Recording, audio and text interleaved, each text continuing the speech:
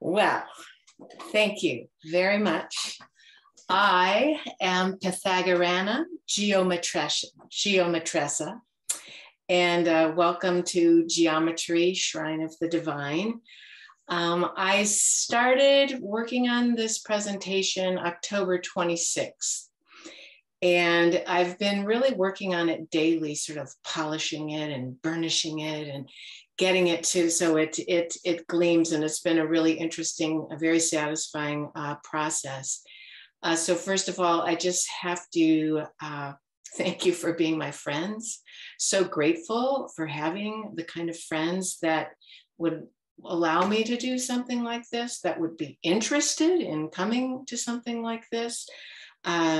Just the kind of friends I need. So thank you very much for your love and support. You might say that this is the culmination of my own personal quest to give myself my own PhD, which I started when I first met Kayleen. What I really appreciate about this opportunity is it's a targeted response. So it's a finite topic to some extent, although it really is a very large topic, but it allows me to kind of hone in on some things. If somebody said, Nancy, talk to us about sacred geometry, I would be like, do you have 7 months? Where do I begin? So this allowed me to find a place where I could actually begin, and it makes it a lot more manageable. You know, I have been on this journey with sacred geometry for 4 years now, 4 years, and I just can't get enough of it. I absolutely love it, everything about it. So, of course, you know, I've been reading many books, but when you have to explain something to somebody else, then you really learn it. And so I really appreciate it in that sense. You know, this is not a geometry lesson. This is what I'd call metageometry. It's really more about the philosophy of the geometry than the geometry itself. But as I went through and I started creating the presentation, I thought, oh, they won't like that if I don't actually show them some geometry or show them some art. So I managed to find a way to come up with some concrete examples, as well as examples of my own artwork, so I could, you know, demonstrate to you what I'm talking about. So this is you. This group of people is my beta test. This is the first time I'm doing this. I like it to be 75 minutes, and hopefully I can craft it so it'll be about that. I do have 40 slides to present, so you might find me kind of rushing at times. And then we'll, you know, hopefully have some time at the just. What's that? Ask everyone to mute themselves, if you would, please. Okay. Maybe everybody could mute themselves. I'm not sure what that sound was. So, okay. So here we go. Geometry, Shrine of the Divine. In a very important work by Plato, the Timaeus, he starts off and he says, don't ever start any endeavor without invoking the gods.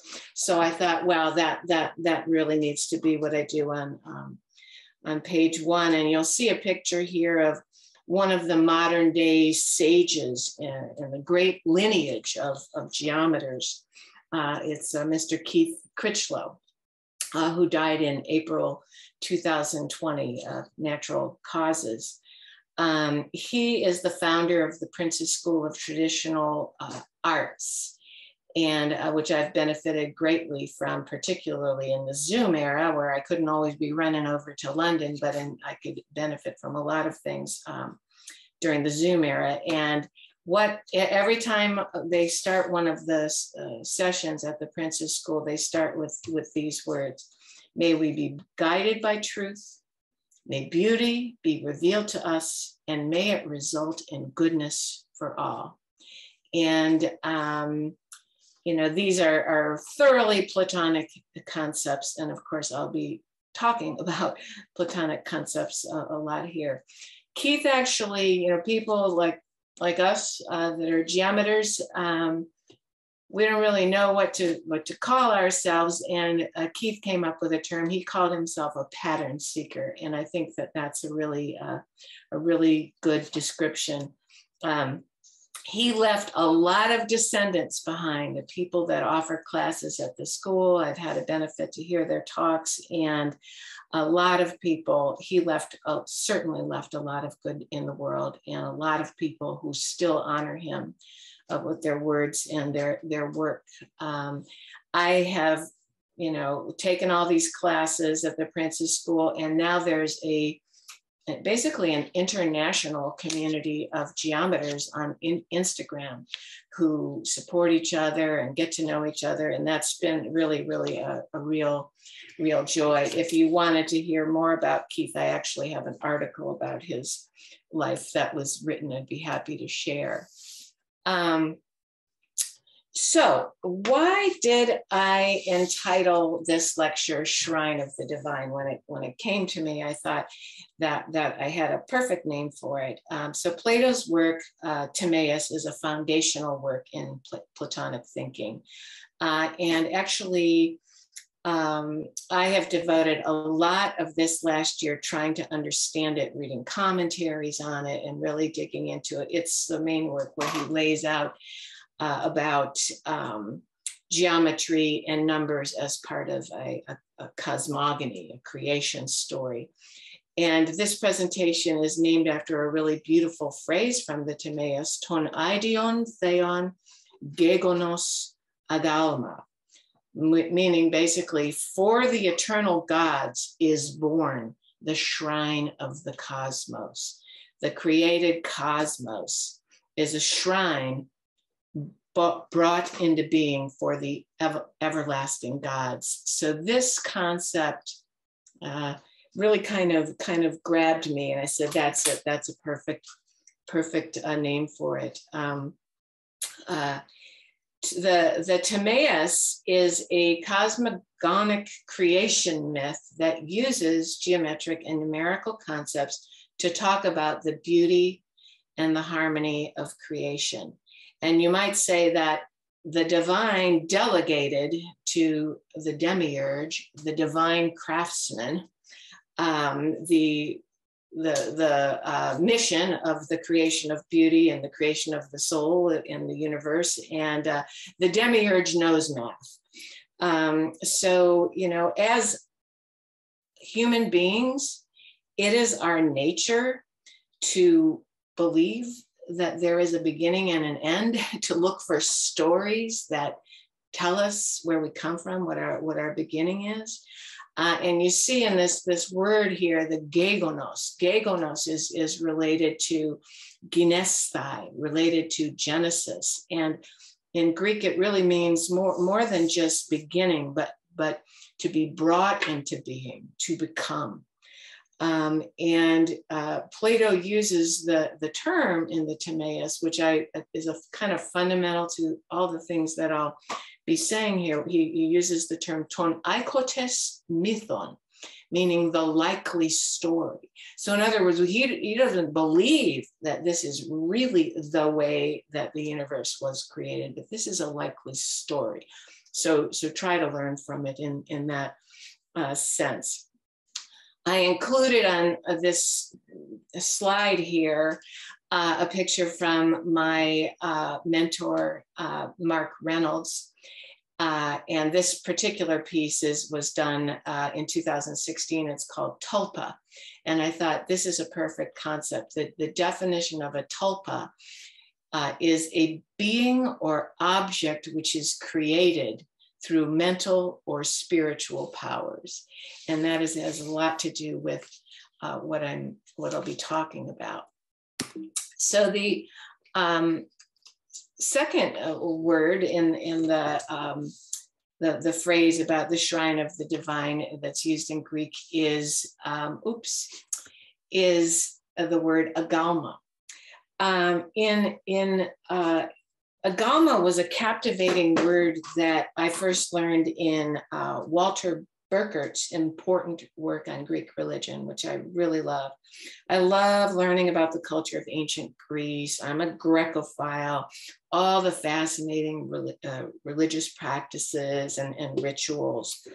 And Burkert discusses all the practices of ancient Minoan, Mycenaean age, rituals of sacrifice and libation, rituals of purification, describing the great temples at Olympia, at Delos, Delphi, the Acropolis, discussing priesthood, the notion of sanctuary, oracles, the festivals.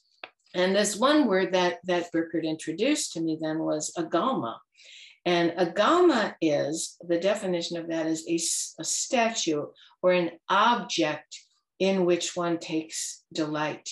And Plato and his later disciple Proclus also used this concept of agalma. And agalma is an object that is saturated with divine energy. These are objects that were considered to receive the transcendent essence of the gods. And you might say that the whole cosmos is filled with the divinity of the intelligible gods. So what object is more saturated with divine energy than the cosmos? And so it's the cosmos is the holiest of shrines. The cosmos is the imago Dei, the image of God. And for me, geometry is very much an agalma, an object, although it's not an object that's saturated with divine energy. There's one thinker, a Neoplatonic thinker, his name is Algis Uždavinys. He's a Lithuanian Neoplatonist philosopher, and he says, well, names, words, symbols can also be agalma. That things that receive a transcendent essence into them, and that this basically emanates from the gods. This is one of my recent works, and I think that this might be an example of an agalma, a construction that a place where the divine appears. This particular work that I did is called Xanadu, and it happens to be based on the beauty found within the 3-4 relationship, where there's 6 squares on the bottom and 8 up the top, and then all these fantastic relationships can be found there. And so I felt that this is kind of a good example of beauty, wonder, order, pattern, and mystery. And then the one in the center was the piece that I created, and then I tessellated it and joined it with itself, and you see it creates all these fantastic patterns that I wouldn't even have predicted before the tessellation. So when I was asking myself, okay, how am I going to organize this presentation? I had an aha moment. I'm going to organize this around beautiful Greek words. Beautiful Greek words will help me explain my ideas. And I have always loved words. Couple of good words for people who love words are logophilia or philologos, but you might even say I have logomania. I love words. Plato even said the words are the horses of the mind.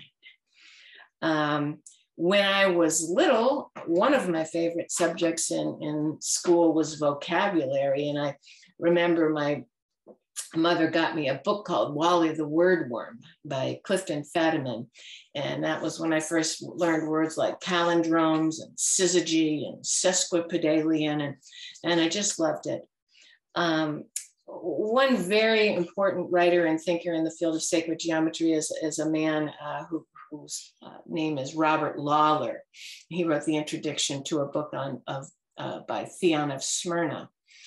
who's also a really important commentary on the Timaeus. And Lawler said something that really appealed to me, which is that the Greek language itself is better able to embrace philosophy and ideas. So let's accept that notion for the time being. He suggests that the Greek language itself is a more spiritual language than English.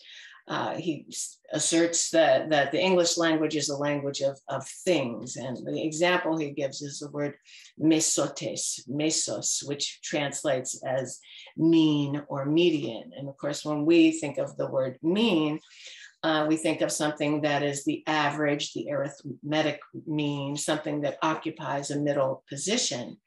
But in Greek, the word mean has a different meaning, a richer meaning. It stands more for equipoise than, an average. You might say the mean is an unseen fulcrum that balances observable polarities, thereby joining the pieces, connoting the physical necessity of a unifying agent or a first cause.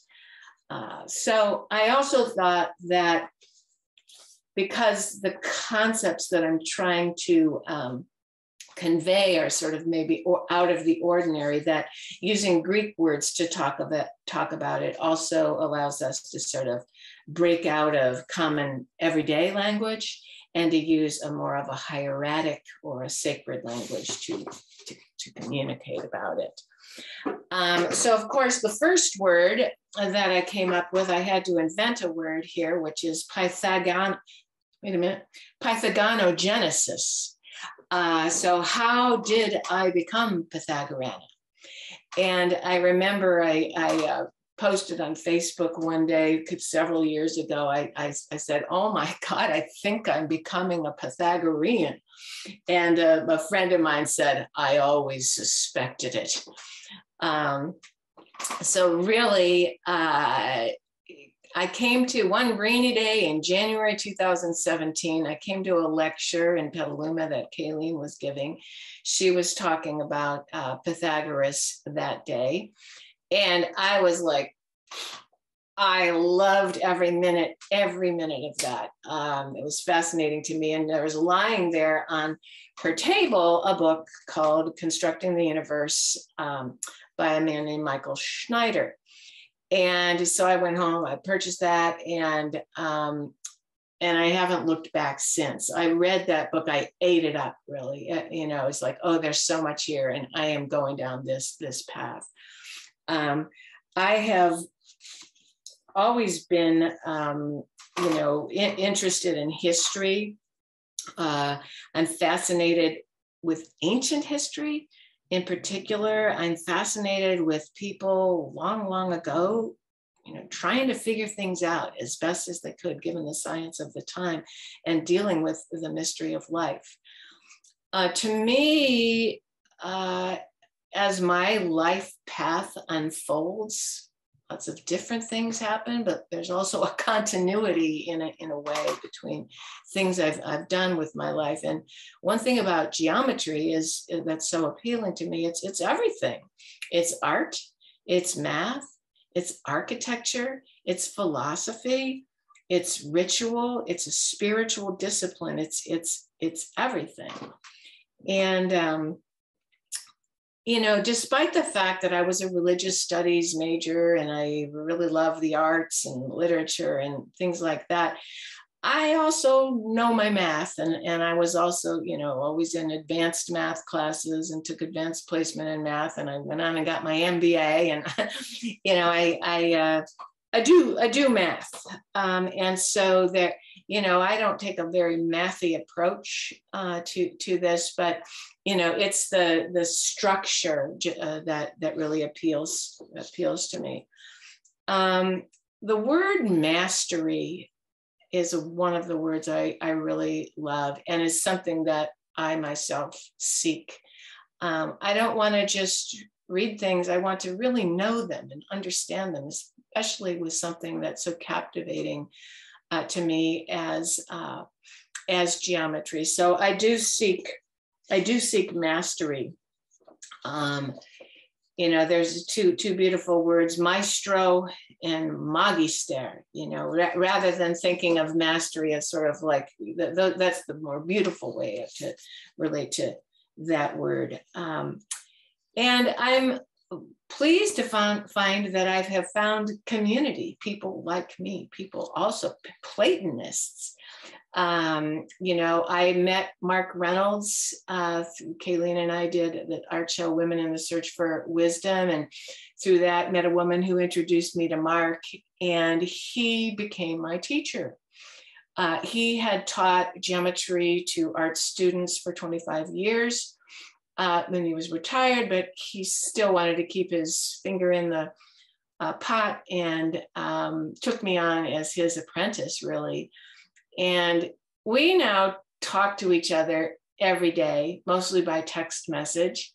And we're just partners in this search because we both have, he's more far gone than me with geometry. He's been doing it for his whole life, but also finding community through the Prince's School and the Temenos Academy in Britain. So I would answer the question, what is sacred geometry? What is it to me? Because it means a lot of different things to a lot of people. And you will not hear me saying anything about proofs. They have their own place and beauty, but to me, it's not what we probably, most of us, if we took geometry in high school or college, it's not like that. I'm not into crop circles. I'm not into swinging crystals or anything like that. To me, geometry is more of a philosophy. And actually, neither Mark nor I really like calling it sacred geometry. We like to call it contemplative geometry or philosophical geometry. And so there is, contained in it is this notion of a type of a discipline where you align and direct the mind towards abstract universal truths. I included here a quotation from a great John Michel who has passed away. Mark knew him, and he said he smoked himself to death, which was silly, but what John Michel said is, numerical studies, philosophically directed, lead the mind into a world of abstract order and towards a state of understanding that the Greeks call nous, or divine intelligence. So this is really how I think of geometry. Geometry is a vehicle and a discipline for both spiritual and intellectual insight. One concept that often comes up in talking about Neoplatonism is the idea of the golden chain, cruce sere. And what this really refers to is a kind of a lineage of ideas that goes all the way back. The perennial philosophy is another phrase that's used. That it basically, in Pythagoras, in Plato, in Plotinus, in Proclus, some of the great Platonic thinkers, there are timeless universal truths present in all religions. And that's something that I believe really, really strongly. A great word is paradosis, handing down traditions. And geometry is certainly such a thing. Certainly you see mysticism and geometry in virtually all religious and artistic traditions. And obviously astronomy being a very, very important science, the circle, the sphere, cardinal directions are just right there at the heart of when we look up into the universe and see what we see. Greek philosophy and Greek mathematics was, I think, a point in human evolution, actually, where we started going into the realm of eidos, of the realm of ideas. And to me, this is the greatness of being human. The greatness of being human is that we see things that are invisible. And so that's kind of at the root of my fascination with geometry. I have a deep respect for ancestors, and really, you know, we are not cleverer and more intelligent than people in the past. They were really trying to understand, and to a great extent, they did a very good job of putting things together. Ancient thought is not primitive thought. And I just I learned a new word came up in my Merriam-Webster word of the day, which was filiopietistic. Filiopietistic means excess veneration of ancestors and traditions. So I should, though I really do love going back and learning from the ancient ancestors, I will try to avoid being filiopietistic about it. You know, I'll talk more later about my encounter with an artist and a speaker at the Princess School named David Cranswick, but he defines creativity as engaging with traditions that are already there. And so there's a kind of a non-egoic view of creativity, that you're engaging with things that have been passed down for ages. One of the biggest influences on things I've read in recent years was a man named Mihaly Csikszentmihalyi. And that is a Hungarian name, and I'm sure I'm not pronouncing it correctly. He died like 3 weeks ago, but he wrote a book called Flow. Actually, he died on October 20th. And this book, Flow, basically talks about a level of concentration in which outside stimuli or even time itself seems to fall away. And I certainly, for me working with geometry, I can very much relate to that. He did a survey and asked people, you know, when they're happy. Are you happier when you're working, or you're happier when you're relaxing? And it really turns out that people were happier when they were working, if it was the right kind of work. In other words, work that matched skill level with challenge. And they experienced this kind of timelessness, even, you know, very similar to a mystical state.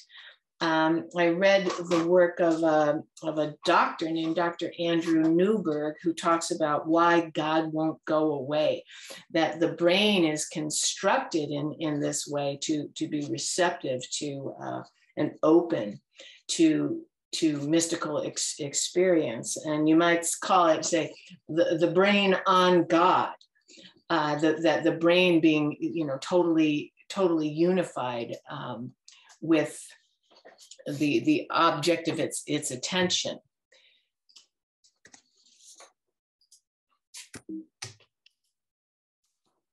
So I asked the question, who put the sacred in sacred geometry? This is sort of like who put the ram in the Ramalama Ding Dong?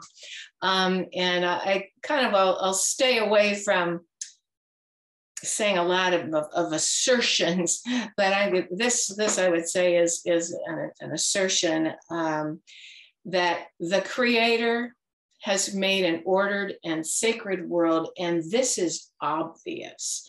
That to me, that's how I see it. It's not a matter of, do I believe in God? This is not something that you break down in that way, you believe or not, but it's obvious that we live in a beautiful, ordered universe. I included here a quotation from, hang on, I'm having trouble with this thing. A quotation from my hero, Ralph Waldo Emerson. Is it not better to intimate our astonishment as we pass through this world? I will lift up my hands and say, Cosmos. So indeed, here, Waldo. Indeed, that's the same thing that I experience. We look around and we see just like the recognition that there's beauty in nature, art, and music. This filled the Pythagoreans with awe, and it gave rise to the belief in the mystical power of number. And by number, I really mean things we see have number in, things we hear, things we understand. Number is in all those things, and number is indeed beautiful and fundamental. Human consciousness or mind, I love that word, always have, gives way to divinity and for the sacred to appear. We are made to see God. Geometry is a pathway to seeing invisible things. And I keep coming back to this, things that are invisible. I find that very, very compelling. A quotation here from Robert Lawler: within the human consciousness is the unique ability to perceive the transparency between absolute permanent relationships contained in the insubstantial forms of a geometric order and the changing forms of the actual world. One word that I've encountered throughout my studies is a great word called theodidactos. And theodidactos basically means taught by God. So who's your teacher? God, of course. You're getting this stuff's kind of straight from the source, and the deeper you get into it, you really start to uncover these things that God left out for us. And one of the words that I think is a better description than sacred geometry is, again, this Greek word hieratike techne. And hieros means sacred, and techne means art. And I'll talk about that more a little bit later. But, the fact that art is, in Greek, the word is techne, it has to do with a craft, a thing that you do with your hands. So there's this combination of things there. A lot of Neoplatonist thought talks about the concept of theurgy. Theurgy means God work, and it is a priestly art, but the belief is that it's really things that are accomplished by the gods, opening yourself so that these lessons and this beauty comes forth and comes through you. The ancient Greeks, particularly Neoplatonists, thought talked about the degrees of initiation, transformation, and then elevation. There's a great word called onagaji, and I'll talk more about that, but it represents an ascending path towards unification with the one through scientific training, through symbols, through sacred rites, through divine names, theurgic powers.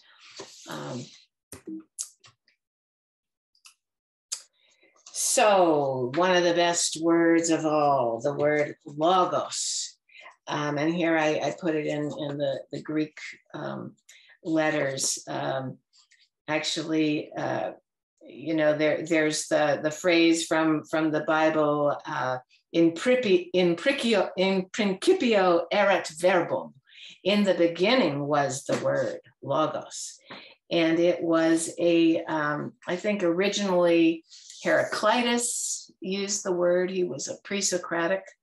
But it was also used by Plotinus and Augustine, referring to the one or the spirit. And actually, even Carl Jung uses this concept of logos.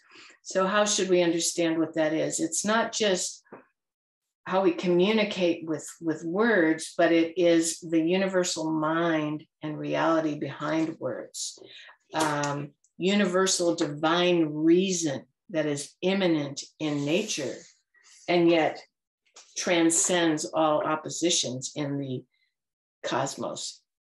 It is a unifying and liberating revelatory force with which reconciles the human with the divine. And that is the important part of it, reconciling the human with the divine. It links man, if you'll pardon an expression, to the divine prototype, which is the Logos. And it refers really to human reason as well as this universal divine intelligence that's revealed through the cosmos to humankind. And certainly for those of us that are familiar with the biblical usage of Logos, that it's a similarity there. God's desire and ability to speak to the human. It points out the union between the human and the divine. According to Plato, Logos has 4 meanings: mental thought with no words, explanation of the elements of the universe, a ratio of proportion, and I'll talk more about proportion, comparing things of the same species, discerning relationships of things to each other, and also just beautiful, beautiful words. And number is fundamental to the starting point to break down Logos in the world, a point of understanding. So on this page, I almost wanted to put on here anthropos, but it wasn't quite exactly the right word that I was looking for. I think the word I'm really looking for is psyche, or psyche, I guess you say. And psyche is really, really soul. And in Platonic thinking, to be human is to possess soul. This particular picture here, we talk a lot about the vesica piscis, the union of 2 circles. You see that in the right side there. The vesica piscis perfectly is a diagram that really perfectly captures the idea of heaven and earth unite in man, which is spirit. So we look up to the heavens, we look up to things eternal, and yet we are also grounded on the earth. So it's this intermediary zone, this marriage of matter and spirit. This is a concept that kind of perfectly describes that the soul is an intermediary. It looks both ways. There is something in Neoplatonic thinking called the triadic principle. The soul abides in the divine. It proceeds from the divine and it returns to the divine. So this, and in the very symbolically, this intersection of 2 circles is where we find an equilateral triangle, which is the perfect symbol of 3, as well as the square root of 3, a very important number. One really cool word in Platonic thinking is methexis, participation. And think of it in that we participate by our nature, by the virtue of the way our minds are made, that our souls are made. We participate in the divine, and that is what soul is. And soul, just like the cosmos, follows similar laws and harmonies. One really wonderful word that we see over and over again is noesis. And, Plato is undeniably very hierarchical. There are some things that are higher and some things that are lower. Some things are better and some things that are worse. And so I go back to something that my mother always used to say to me: good, better, best, never let it rest until your good is better and your better is best. And so this, I think this analogy here called the analogy of the divided line is very much like that. He says that This is called the ladder of knowing. How does the mind work? And it's divided into 4 parts. And you can see the last part, noesis, the highest part, is bigger than the rest. First, we have aesthesis, sensation. Then we have opinion or faith. Then we have dianoia, which is discursive reasoning. So it's reason, it uses logos, but noesis is more of this understanding of a place where you achieve certainty, a place where it's a different mode of knowing. Actually, it's more a mode that gets into even an archetypal realm.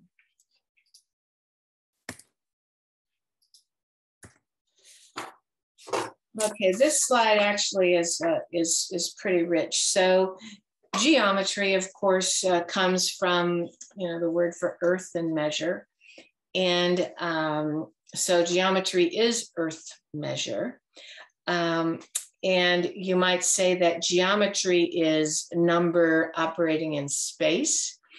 Music is number operating in time. So number really operates in many different ways. Now, earth measure, of course, I could go into the way that the early Egyptians and Babylonians, would use geometry to measure the earth, literally surveying. They called them the harpodonopti, the rope stretchers. They would take a rope and find ways to measure. But I think geometry really, I would like a definition. It's more than just earth measure. Geometry comes from the heavens. Geometry comes when we look up and we see this big sphere above us. We see these patterns, we see the planets moving. I think it causes mankind to start to ask some of the most important fundamental questions. We wake up in the morning, we notice the sun rises in the east and sets in the west. Time itself necessitates geometry. We have the tides, the seasons, breathing, circular patterns, clocks, calendars, our bioclocks, this time-keeping power of life, so waking, sleeping. And when you think about it, the rhythms of body chemistry are cyclically orchestrated with geophysical and celestial periodicity. So it's, everything happening in the universe is happening to us when we breathe and we sleep. And the slightest change in any of it would actually destroy the religion, the rhythms of life. Geometry, it was also traditionally necessary for religious observance. So, we had to align certain religious holidays with the movement of the moon and the sun. Easter was the first Sunday after the first full moon following the spring equinox. Well, they didn't have, Apple calendars back then. So they had to, really make some close observations of the heavens. On the left of this slide here, you see some Arab kind of scribbles, a diagram, and what I learned was early Arab astronomers, they looked up and they saw star groups and they called them lunar mansions, and they later became the constellations. So you see here, early attempts to start to kind of say, what is going on up there in the stars? And understandably, a lot of the Arab cultures were ahead in observing the heavens. And what I learned was that it was so hot, they were adventurous and exploring lots of places. And it was so hot that they were forced to travel at night. So of course they had to get really good at geometry. Nature itself is a beautiful symbol if you think of nature as a symbol, of course, it's more than that, but the earth itself is a tremendous metaphysical analogy, and a great metaphor, talking about the likely story. We can get so far just by contemplating the way the earth moves. And the early medieval universe was essentially Platonic, based on a spherical notion of the universe, and guided by a creator that created a beautiful, ordered universe. You might say, once upon a time, the universe had meaning, and it was tightly structured around a hierarchical system centered around the earth and the role of the human race in that. So at every level was a satisfying metaphor for God.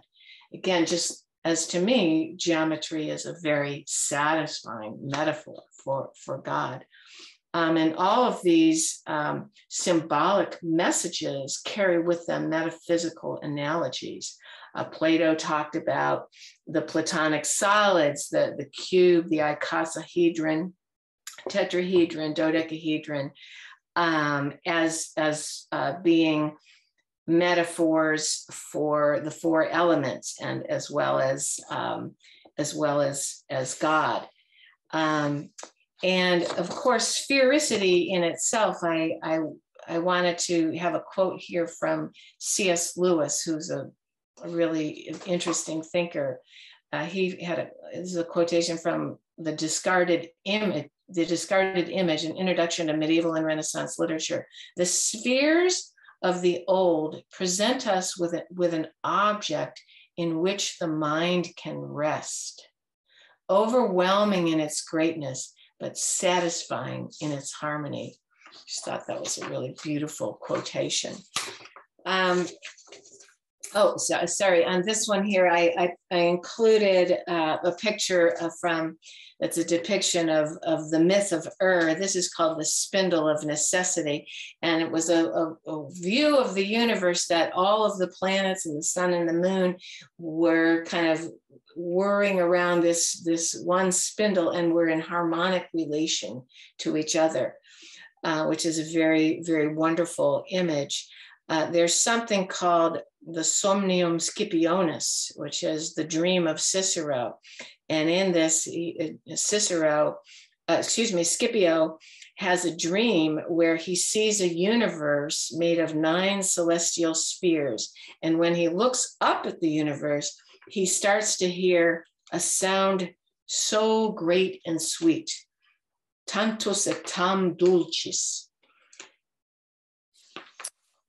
This is something which is the inscription which is on the door over Plato's Academy, which is Agiometritos medeis eisiton, which basically means, let none ignorant of geometry come under my roof. And I thought, well, that would be a funny thing to put on my front door, to say, if you don't know geometry, stay away. Agiometritos. And, in Greek, if you put an A in front of something, it means not. So are you ageometric? So I just thought that was a funny thing. My next slide, I sort of wanted to put the word paideia in, which of course is related to pedagogy or learning, but really paideia in Greek is not what I was getting at, although it's not a bad idea either. Paideia was a path of education necessary to create good citizens. And it was more about education versus learnedness. Learning is more, the better word for it is manthanon. And as you might remember, I read there's 147 Delphic maxims, and I read one every morning, and someday I'll probably remember them. But one of them is manthanon me calme, which is never tire of learning. So why? because learning takes us higher. And that's a beautiful thing. Mark and I have befriended on Instagram a very young Muslim woman from a little island in East Java, Indonesia. And we said she should buy the book by Michael Schneider, and she said she couldn't because it would take her a whole month's salary. And we were like, oh, you bet, she loves geometry like we do. So we go back and forth with her, and we send her things in different lessons. And she's a beautiful soul. It's just really wonder. But Medina came up with this. We sent her something, and she said her English is spotty. But she said, this form hugs me and makes me fall in a deep learning. And I thought, oh, that is so beautiful. It makes me fall in a deep learning.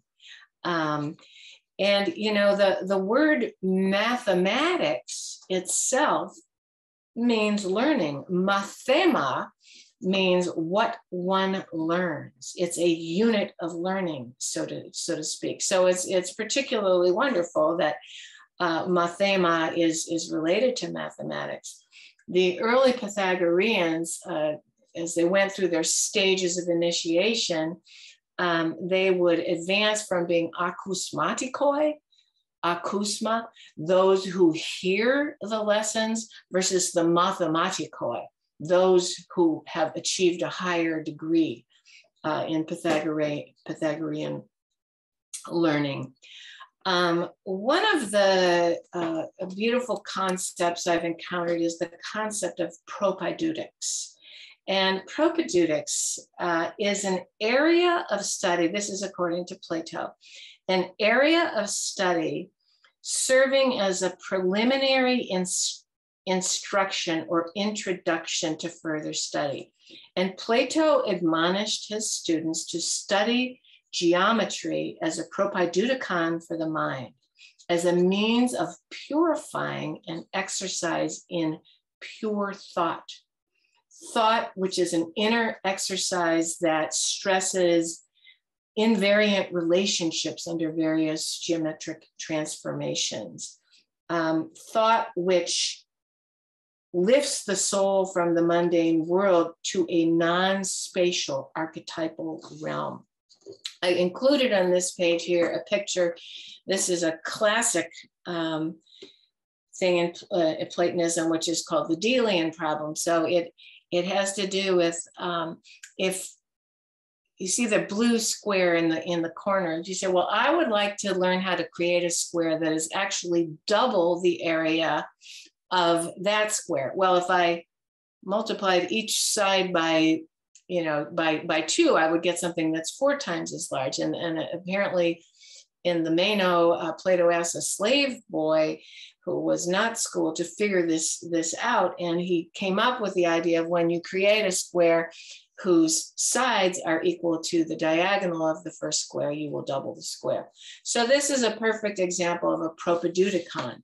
And once you see that, you're on your way to infinity with the power of the explanatory power of a diagonal and in growth.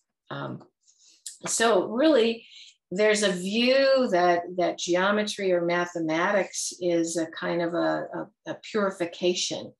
It allows us to occupy the spirit with intelligible things that have true existence and ideas, to understand the cosmos, to understand what is above and the celestial harmonies.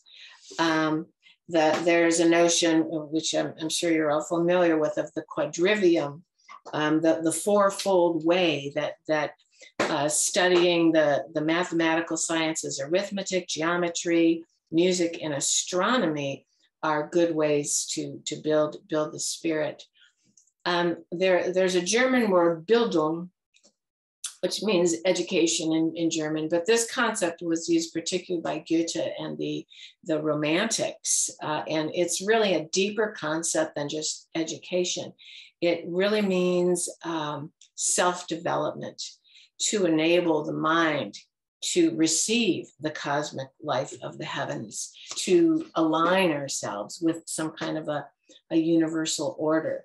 And Goethe, someday I'd like to read a lot more about him, but not only did he write great poetry and Faust and things like that, but he was also very much of a scientist, and he considered Bildung to be a mode of study in which the investigator actually unites with the objects investigated, which is something I can very much relate to.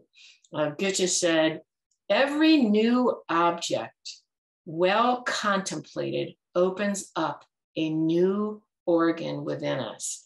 And I just love that idea that a new organ, a new way of understanding is opened up. I'll put here the next word is this word anagoge. Anagoge means to lead up. Anagoge means elevation, spiritual or mystical enlightenment. And so I think of geometry for me as anagogy. You're getting higher and higher. You're getting closer and closer. You're seeing these beautiful things. You're seeing how things fit together, and you're just amazed at it. Telos, you've probably heard of the teleological, or the telos meaning aim or goal. But telos also means to make perfect or to go higher. This term telein, to consecrate, to initiate, to make it perfect. And by perfect, used not in the sense of without flaws, but meaning whole or complete.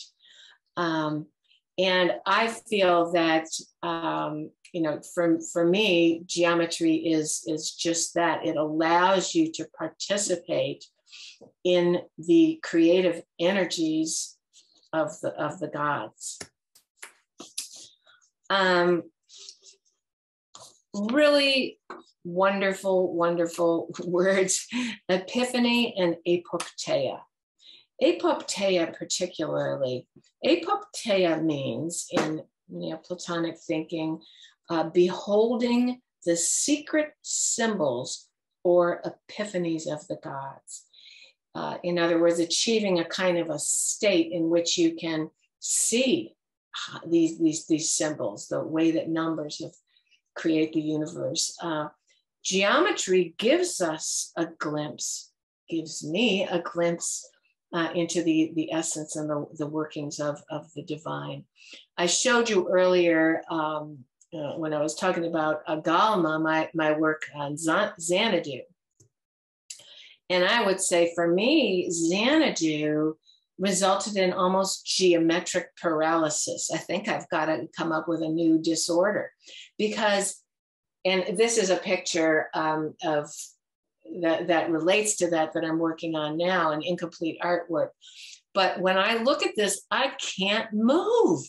I really can't move. And I could probably explain to you why it's so cool, all the things that are revealed in this, and I won't get into that. It would take a little while.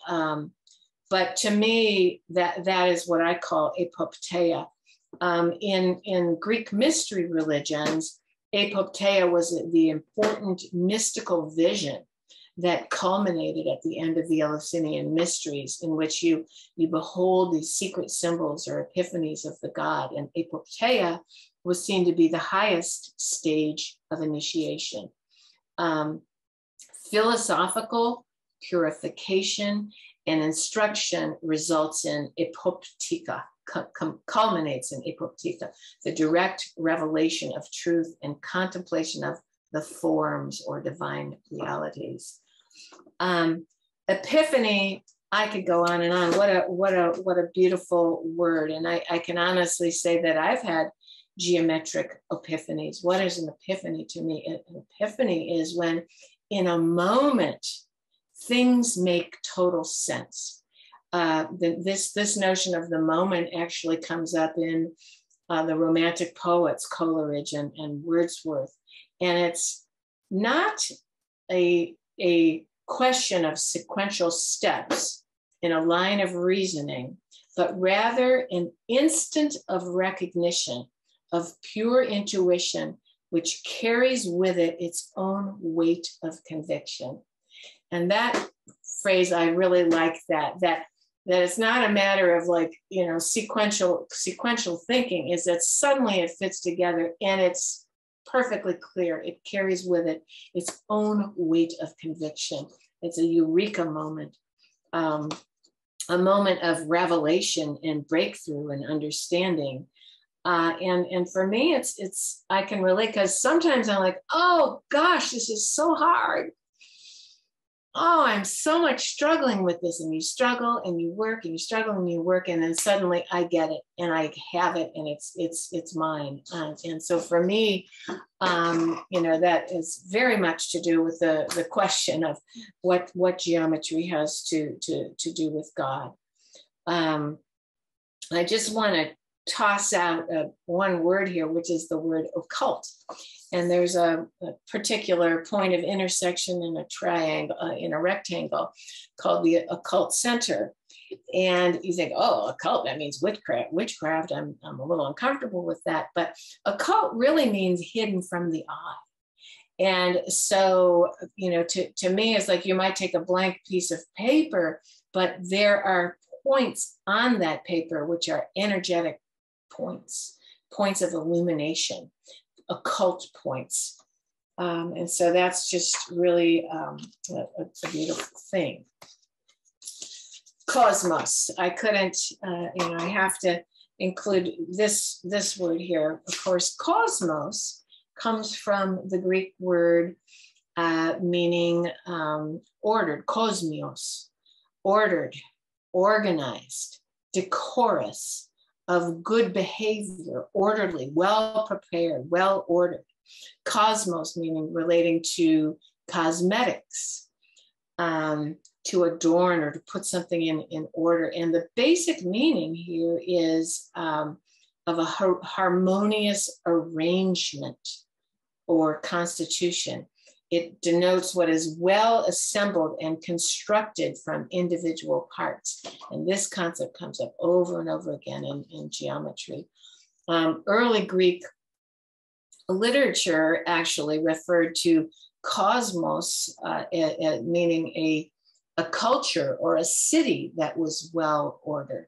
By the time we got to Plato's day, it actually came to mean the universe, particularly a universe inherited by man. But cosmos, when you think about it, its opposite is chaos, from order and chaos. And one of the Delphic maxims, actually it's the last one that's kind of more like a poem, is very, very good and uses this word. And it goes, Pais on kosmios isti. As a child, be well behaved, but be orderly, be kosmios. Ebon in krates. As a youth, show restraint. In krates has the word power in it. Have power over yourself. Mesos dikaios. In the middle, be just. Presbutes eulogos. As an elder, be sensible. Presbyters, the presbyters, the elders. Eulogos, beautiful words. As an elder, say beautiful words. And teluton alupos, meaning reach the end without sorrow. And I just think that that's really beautiful, that the word cosmos has to do not only with a beautiful universe, but living a beautiful, well-ordered life. Harmony, we traditionally think of the word as having something to do with music, but there is harmony in what we see, what we hear, and what we know. And all of these things are important. The musical analogy, which I do use a lot, is very powerful of all of the ways of speaking about harmony.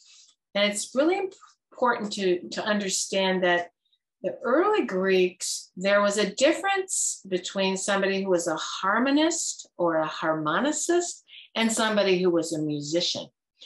Very different things that, and often combined, obviously, but being a musician and really understanding harmony were different things. Harmony being the union of contrary things, finding unity within multiplicity or accord within discord.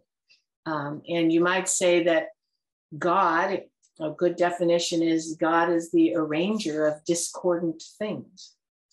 There is a consonance in numbers that can be found and revealed in numbers. And obviously nature, there's geometry in nature every way. And I could go on and on about this. And I'm sure you can all see this. One of Critchlow's books is called The Hidden Geometry of Flowers. There's a book called The Curves of Life, where you see how various curves of the horns of an animal and the way the cosmos is ordered. So that the way that the universe is constructed with proportions between things, with natural phenomena, is evidence of the relatedness of things. We find a unity and order to things.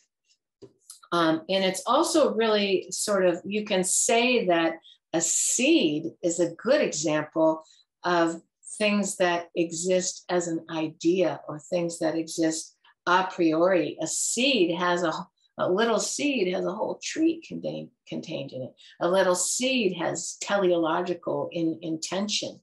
And the shapes of plants are really the transformation of invisible messages. It's a very interesting way to think about nature. The word in Greek harmotein, which is the basis of the word harmony, actually means weaving or sewing together. Harmos means to join. Isn't that a wonderful concept? And music is a symbol and a perfect metaphor for this idea of joining things together. As a matter of fact, Plato says that in his Republic, the philosopher alone is a musician. She who lives in harmony with reason is a musician. And there's also qualities of music that teach us about living a good life. Decency, cadence, accord between things. I put on this slide a very important diagram, which is what they call the armature of a rectangle. And basically, much of geometry is done just by drawing in diagonals and half diagonals. And you can see that there's these points where lines meet, right? You can almost feel them vibrating, energetic vibratory centers that will divide a rectangle into three, or well, obviously divided into two, but 2, 3, 4, or 5. And I just want to, kind of get that out there without going into the details. When I first started geometry, Mark would talk to me about different books on architecture and whatnot. And I thought, I just want to learn how to do some constructions. I want to make a pentagon and an octagon. I don't want to do architecture. Whoever said I was in, but gradually, I get sucked into architecture, creating sacred, resonant, harmonious spaces, and all of the thinking, particularly that went on in earlier days with architecture. One of the names that was really, really important in the idea of harmony in architecture was a guy from the 1400s called Alberti. And he used the idea of consinitas. Consinitas means harmony or elegance of design in the adaptation of parts to the whole and to each other. And you can even use this concept, consinitas, the adaptation of parts to the whole, in literary style. And there's a notion that the mind recognizes consinitas instantly. The body feels consinitas.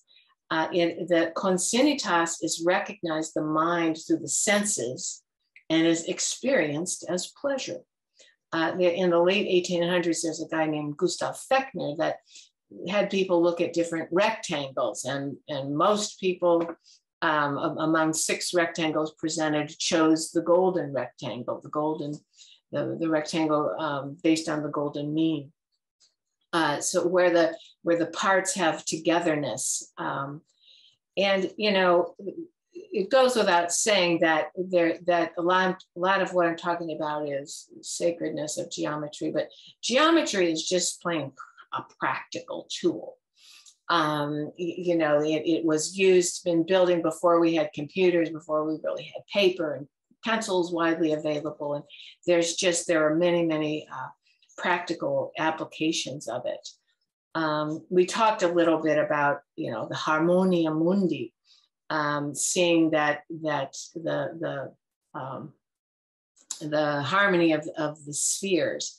And I want to quote here, this is a great quotation from Ptolemy, who was a great harmonicist and did a lot of important work, particularly in the scale and how the scale was composed of number. It was around 127 in the Common Era. And Ptolemy said, the natural consequence is that anyone who has practiced these calculations, if he retains any feeling for beauty, must be amazed at the power and beauty dwelling within harmonies. Yet this is something which also agrees completely with the calculations of the intellect, and with the greatest precision discovers and produces the tunings in practical use. He will also be seized, as it were, by a holy yearning to behold and understand the true relationship in which this power stands to other phenomena in our world. So in other words, when you have a hammer, everything looks like a nail. When you hear harmony, everything sounds like music. When you see harmony, everything looks like God. And I just like that idea that once you see, you're like, oh my gosh, look at these numbers. When I put 2 and 3 together like this, it produces a beautiful sound. You're seized by a holy yearning to find this everywhere you look. Kayleen has talked quite a bit about the healing power of music and Pythagoras, and surely we actually really don't know that much about Pythagoras. You just know, just like Jesus, you just know what people said about Jesus. You know what people believed in. And same with Pythagoras. Pythagoras was a great spiritual leader and indeed was a musician, probably a lyre player. And he talked about that you should start your day upon waking with music. You prepare yourself for your daily tasks by having a well-tuned and harmonious attitude.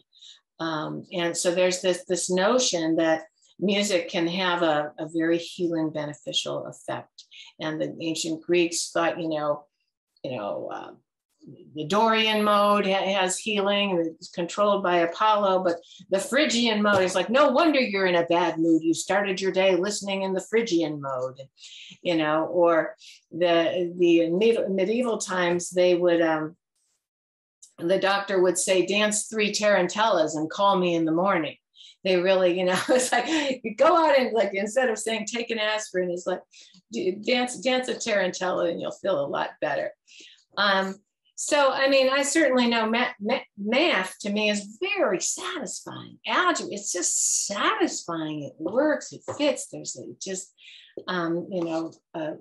really, really fun to do. And I've used it my whole life and I continue to. And actually, there's a young romantic poet who was he died early, but around the time of Goethe, who talked about algebra as a healing tool. And he said, your resolve to study algebra is certainly very healthy. The sciences have wonderful healing forces, at least like opium. They silence the pains and raise us into spheres permeated by an external sunlight. They are the most beautiful asylum to which we are granted access. And again, to answer the question before me, why do I say geometry? What does geometry have to do with God? It's this beautiful asylum to which it grants me access. I could go on quite at length about geometry and artistic design. And so I'm just going to put this out here.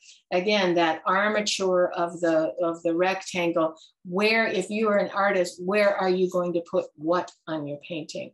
One of the artists in the Renaissance, early Renaissance, I think, Piero della Francesca, you can see here a grid that was placed on his painting. Where did they put Jesus? Where did they put the Virgin Mary? What is the overall composition? And this one work that I did was kind of my attempt, which is in the center here, was my attempt to, this is the same painting as Piero della Francesca's work in my own way of looking at it. I tried to put the harmonious points in together.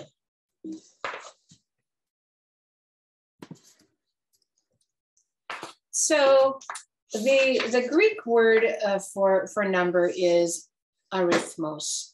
And I came up with a term, I call it homo arithmetos. In other words, homo sapiens, we could call ourselves that. We are the species that deals with numbers. Theon of Smyrna, an important thinker in this area, said that number is actually at the root of reason. Without number, we don't have reason. He said the animal that doesn't know how to distinguish 2 from 3, even from odd, will never be able to give reason to anything. So this was, and reading a lot of this work, it was kind of an aha moment for me. It's like, wow, they're really starting at the beginning. They're starting with even and odd. And if you think about it, understanding how even works and odd works is a really important starting point. And at the same time, they say, without number and reason, the soul of the animal is deprived of virtue. Plato called arithmetic a gift of God, an epinomis. And Theon of Smyrna said, numbers are the sources of form and energy in the world. You see on this page, I put the pebbles up there, and I'll talk more about the Pythagorean tetractys, but this is what they call Tsephoi arithmetic, Tsephoi meaning pebble. And so people started laying pebbles down and observing relationships, discerning the meaning in simple things like this, even in odd triangular diagrams. Pythagoras in particular talked about the importance of small numbers and their relationships. And throughout Pythagorean and Platonic thinking, you know, they're really trying to dig into relationships between small numbers, unity, the dyad, the triad, the tetrad, and the ratios between these small numbers are the basis of the scale, are the basis of a harmonic scale. So in other words, so the first one, if you have 1, 2, 3, 4, that's all you need, and you can go really far. I can take 2 over 1, and that will give me an octave. I can take, the next one would be 3 over 2, that would give me a perfect fifth. 4 over 3 gives me a perfect fourth. And I did I say the octave? Yeah. And so, and from those, to get into this a little bit more, you can construct the entire musical scale. Think of how much beauty is created just from 1, 2, 3, 4. And actually, these numbers, what they tried to do, it got changed in later time, but they use what they call epimoric ratios. In other words, when the top number is 1 higher than the lower, 3 over 2, 4 over 3, 2 over 1. Those are called epimoric ratios. And they were really trying to answer things like, surely we should be able to explain it all with these simple ratios. I also kind of included a diagram here of odd and even, which is, If you have the difference between an odd number and an even number, like you see the diagram on the left, a square, if I want to create another square bigger in proportion than the first one, I have to put 5 pebbles down. So I have to put an odd number of pebbles down to recreate the square. The second one on the right, I started with an oblong, but I have to put an even number there. And so just things like that. It's like, that's kind of cool that things work that way. Even numbers and odd numbers are putting off very different energy. This work that I put on the screen, it's a while ago already that I did it, but it's still one of my favorite pieces, which I did, which is I just call this 3, 4, 5.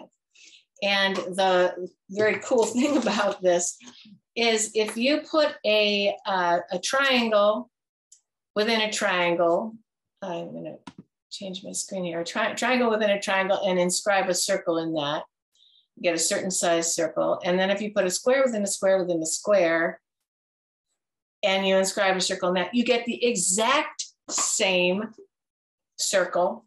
And if you do a pentagram with a pentagon in the middle of it and you inscribe a circle, you get the exact same circle. So there is that same circle. And I just find that really amazing and beautiful. So this is where it's maybe not quite so sexy anymore, but it's extremely, extremely important, which is the word analogos, analogy, meaning proportion. Analogos means proportionate, well proportioned, suitable, in arithmetical progression, in proportion to things. And it's really very, very similar to the word metaphor. Metaphor being based on metapherion, to carry beyond, ferry, like to carry beyond. And so an analogy carries you further. A proportion carries you to the next step, brings things together. And you might say an analogy is something that points beyond itself. In other words, that's the way I think of it, that a thing that points to God, a thing that is in progression and proportion towards the whole, the thing that points to unity. And analogos is actually a quality of mind itself, a quality of consciousness. We only establish knowledge about something through its relation to something else. And the mind is an instrument of making analogical models. Actually, Leonardo da Vinci quotation here is, every part is disposed to unite with the whole, that it may thereby escape from its incompleteness. A beautiful thing. There is, and I included here on the top, it's called the golden spiral. This is a notion of the gnomon. And I think this really applies to an understanding of life. In the golden rectangle, what's really great about it is when I take a square off of the end of a golden rectangle, this very, very special, beautiful rectangle, I'm left with another golden rectangle, only smaller. And when I take a square off of that, I'm left with another golden rectangle, only smaller. So it's a perfect example of harmonious progression of movements. Now, Pythagoras, everybody knows the Pythagorean theorem, the straw man in Wizard of Oz, the sum of the square of the two sides equals this square of the hypotenuse. But the one theorem in geometry that doesn't get enough play is called the Thales theorem. And this thing in the bottom shows what that is. And what it says is, if you have a semicircle with 2 points A and B at the end, and you put a point anywhere on that semicircle and draw a line to points A and B, it will always form a perfect right angle. And it's like, whoa, that is really cool. And so much power in this in terms of geometry. If I drop the perpendicular down from that point C, now here's the cool thing, because I'm making a point about proportion and progression here. When I drop that line down, the triangle on the left and the triangle on the right, they're similar.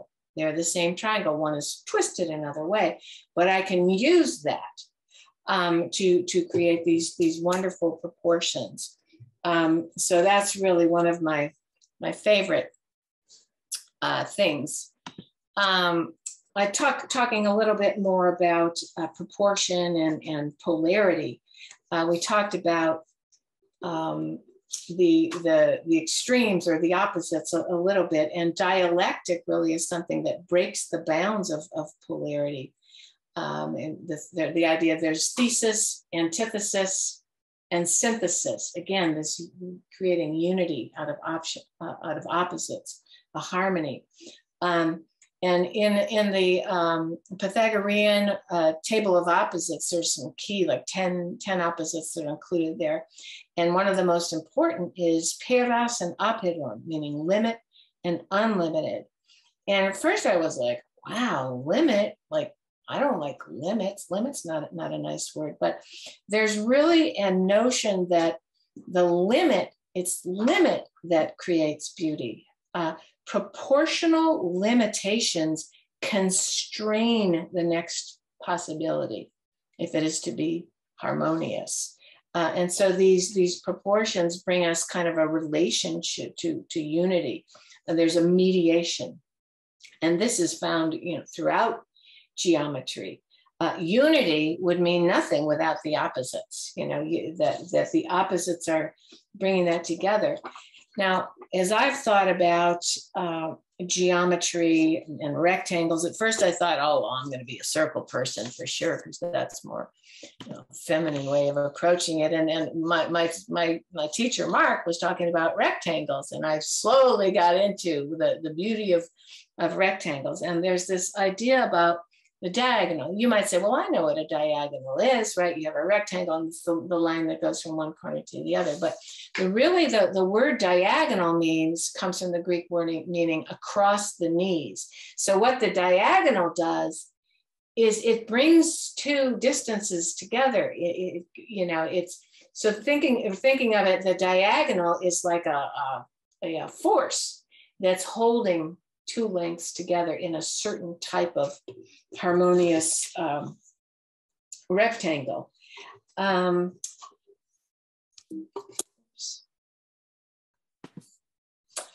Oh, yeah, I didn't comment here. This was a work that I did. These are what they call the dynamic rectangles. In other words, you start with a square, and then it goes, the next one is called a square root of 2, which is composed, its side equals the length of the diagonal of the square, and then the diagonal of the square root of 2 is the next rectangle, which is the square root of 3, square root of 4, which equals 2, square root of 5.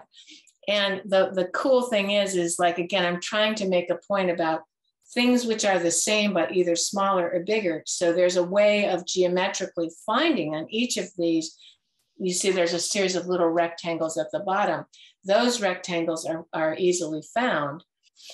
I just want to make a point here in this page about means. We talked about that beautiful word before about means. Life, basically, what does it mean? It's a numbers that are between two other numbers. But there's certain, in geometry, there's certain numbers that are more meaningful. And I'm not going to go into that, but the arithmetic mean is a number, a certain calculation between two other numbers, which equals the perfect fifth. And the harmonic mean, which is calculated in a certain way, equals the perfect fourth. Without the perfect fourth and without the perfect fifth, we would not have Western harmonics. And so Pythagorean music theory is really centered around this concept of means, this finding these beautiful numbers that are between other numbers. The Pythagorean tetractys actually is a diagram that was used that you can lay out. If you look at the numbers along the left side, goes 1, 2, 4, 8, they double, and then the other side 1, 3, 9, 27, and they triple. And the relationship between these numbers and the way they move back and forth allows you to find the Western harmonic scale. I talked about that already. One of the things that Pythagoras was said to say was, I swear by the one who has bestowed the tetractys to the coming generations, the source of eternal nature into our souls. That they really saw a lot in that. And actually the tetrachord, the fourth, da, da, da, da, like that interval was the basis of the first scales, and the first lyres had only 7 strings. And then Pythagoras came up with the idea of adding a note in between. So you have a fourth and then add a note between and another fourth, and you form a whole octave. And these wonderful arithmetic relationships are produced from that. I just have to kind of bang the drum here a little bit about a couple of my favorite numbers, 6, 8, 9, and 12. And it's out of 6, 8, 9, and 12 that is a really good explanatory value of the scale and the harmonious scale. If you say the relationship between 6 and 8, we talked before about the epimoric ratios, has a ratio of 3 to 4. The relation between 9 and 12 is 3 to 4. 6 to 9 is 2 to 3, and 8 to 12 is 2 to 3. So I can jump with just these ratios. I can jump to a fifth, and then I jump up to an octave. And as a matter of fact, you see, we've seen the School of Athens painting where Pythagoras is there, and he's got a little diagram. And I put up there this other diagram where you can see what is said on that. And at the top, it says epogdoon. Epogdoon is this note, this difference between the 8 and the 9, 9 over 8. Which allows us to get to the whole note. And once you have the whole note, you can put your whole scale together. And then he goes in, you can see these words, diatessaron is the perfect fourth, and diapente is the perfect fifth, diapason is the octave. Now here, to kind of make my point, I was seized by the holy yearning that Ptolemy talked about. I created something here called Ptolemy's helicon. And this is another way of like, what you see, what you think, what you hear, it's all of the same thing. So there's a way of dividing a square so that, and this thing in the middle is, it shows you if you have a string of this length, it will give you the fourth, a string of another length, which is perfectly easy to find, and another length, give you the fourth, the fifth, and the octave. And I tried to take that and I created an artwork out of it. So that's a perfect way of making that point. This page, I just don't mean to freak you out with numbers here, but all I want to say here is the entire diatonic scale is made out of combinations of 2s and 3s. I'm hammering this home. All of these things are made by, 2 to the 3rd power, 2 to the 5th power, 2 over 3 to the 4th power, etc. So these numbers come out, and you can have this whole scale. And that is essentially, what Plato gave us. Again, I'm always trying to relate this to my artwork. And this was a way of saying, if I take 3 halves times 4/3, it's going to equal 12/6, which is double, which is a octave. So what do I have to do to a diapente, to a certain rectangle of relation that has a dimension of 3 to 2? I add 1 on each side, and so the rectangles grow. It's a little bit hard to describe the details, but again, it's just my attempt to make a picture of it so I really understand it better. Now here, I took Thales' theorem, where I put these rectangles. I tried to find these rectangles and I put them on the circle using Thales' theorem. So you see there, the root note, let's think of that, the red box on the left is a square. The whole tone has a ratio of 9:8. And that's what that looks like as a rectangle. And the perfect fourth, a little squattier, perfect fifth looks a certain way, and the octave is a double square. So this was very, and you can see then down in the lower left corner, I placed them on the circle so you could see these things. So it's just a way of finding these sounds visually in a diagram.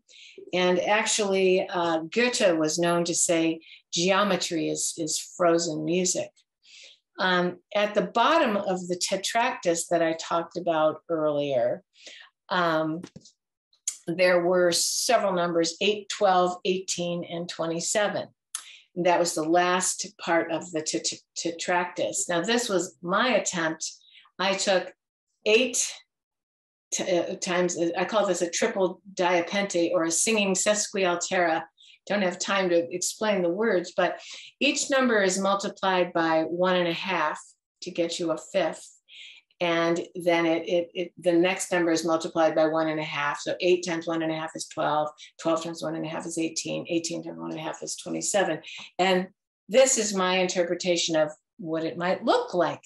A singing rectangle. Can't you hear it? And these have a lot of symbolism in medieval thinking, as a matter of fact.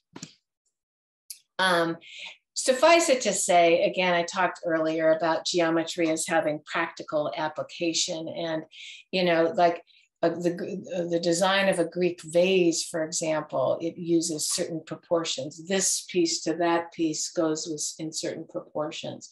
Everything in nature uses different proportions, and there's ways of analyzing that. This is just a way of kind of sharing with you some of those diagrams. I wouldn't go into it.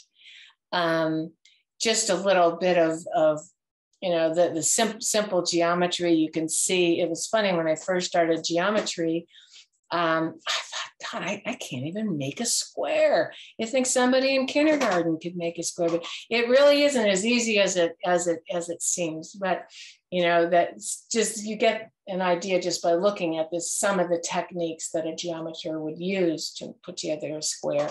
Again, I mentioned how the equilateral triangle was found in the vesica piscis, the intersection of two circles.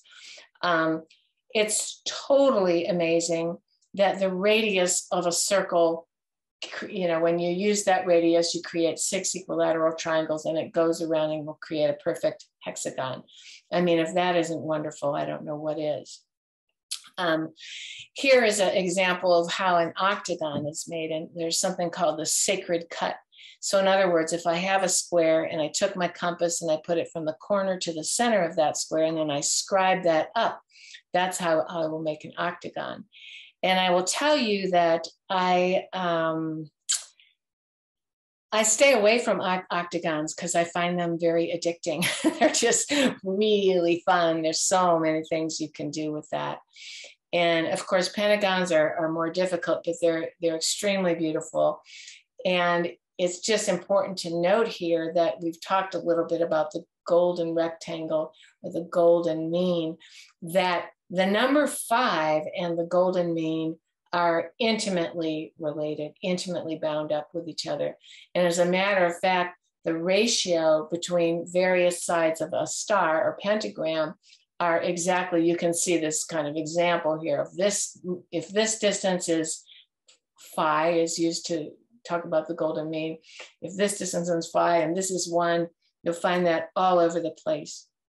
And this number, I could probably give a whole separate talk on the golden mean, 1.618. But basically it means, if you see the example here, if I take the relation of AB to AC, it equals 1.618, which is the same as AC to the whole. There's only one number in the universe that is like that. So it carries a lot of power. It's really wonderful. just to talk a little, I'm not going to talk much about the symbolism of numbers, because there's a lot there, and that's not so much my thing. But there's a 1 symbolizes unity, a 2 symbolizes duality, the 3 symbolizing synthesis, etc. And that each number can be seen to be an archetype in itself. It holds its own power. It holds its own lessons that come with it. Of course, the number, pick like what's your favorite number, but 4 is pretty darn wonderful number. And Theon of Smyrna, great Platonist scholar, talked about 11 quaternaries, 11 combinations of 4. And I think these are important to mention. Point, line, surface, solid. The 4 elements: fire, air, water, earth. The ages of man, the 4 temperaments, the 4 winds: mankind, family, village, city. Thought, science, opinion, feeling. The seasons: spring, summer, winter, fall. And so there's really a lot of power in that. And each one of the numbers in what they call the decad, the first 10 numbers, there's a whole body of thought around, what the numbers might mean. I took a class on the Cosmati pavement at Westminster Abbey, and which of course is very beautiful mosaic work. But the class that I took explained how a medieval person looking at this would know exactly what it meant and what each part represented. And so this was, not only did I get to learn how to do, how to do the geometry, but I included in here, these are the numbers for 8, 12, 18, and 27, which would be relating to the 4 elements. And in the center, of course, it's God or unity. This is the last slide here, which to me is an important slide, where I took a course with this man named David Cranswick with the Prince's School. And I was blown away. Everything he said, I was like, oh, here is a true Platonist that is really into this. And he talked about craft. And one of the quotes from him I really loved was, "The tools of the artist act as divine instruments through which the face of eternity is revealed within the darkness of matter." There again, the idea that techne, that it's a craft, and it's not just scrapbooking or going to Michael's or whatever. It kind of gives new meaning to the word craft, and Cranswick used it in an almost mystical way, that there's philosophy behind these ancient craft traditions. And he talked about craft as a discipline. You cannot bypass the journey. You really have to do the work. The craft is repetitive. It stills the mind. Remember Gandhi, when he talked about this, was spinning. Spinning as a repetitive action that leads to a meditative state of mind. It's a losing of the ego, and where skills can take you to a deeper level and ready the mind to receive the imagination. That the craft itself is a sacred process. And something that is talked about at the Prince's School and that Cranswick emphasized was this idea about head, heart, hand. So that when those 3 things are working together, when you make things with your hands, you really start to learn a lot. And it's not just an oral tradition. It's where the teaching comes through the practices themselves. And there's a idea that the whole body is covered in eyes, that it's through our hands that we're able to make this extraordinary journey. And the mind is in the body, and the body is in the mind. and the inner is outer and the outer is inner. And so we do so much with our hands that opens up this consciousness within the body. For me, geometry comes as a ritual, turning this action into prayer, a type of concentration, a kind of letting go. There's a really, really wonderful word, which is the word poiein. And you think, oh, well, that must be the root of poetry. But it also means in Greek to make or create. And I thought to myself, how wonderful that the word that's related to poetry means to make. And so, again, geometry is being kind of a way to make things, which carries with it its own kind of poetry, where you empty your mind and make it perfect. One thing that Cranswick said, there's a certain amount of, I try to tell people, it's not necessarily relaxing. I'm not talking about relaxation, because I get very stressed out when I work, but it's good stress energy. It's not bad stress energy. It's energetic. And it's the kind of thing that makes you want to do it right, and makes you want to go further, and makes you want to make it perfect. And Cranswick also talked about tools, and I should have had my compasses and everything out, because the tools are sacred. Cranswick says you should bow down to your brushes. My teacher Mark says, you say a prayer, you praise your brushes. And Mark also says, before you start to draw, you breathe. You become very conscious of what you're doing. So what the quotation from Cranswick that I really liked was, the tools of the artist act as divine instruments through which the face of eternity is revealed within the darkness of matter. They are not just instruments, but these are vehicles through which we participate in a more primordial world. So I will stop there, and I will stop the recording as well.